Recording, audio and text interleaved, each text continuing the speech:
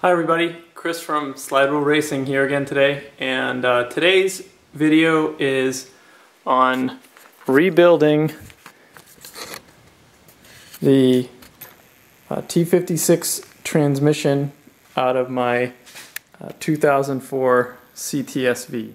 The kit that I'm using for the rebuild today is a basic stage 1 kit with bearings from thirdgenhawks.com. So before we get started, the first thing that you'll need is a work surface. Some people drill holes in their workbenches.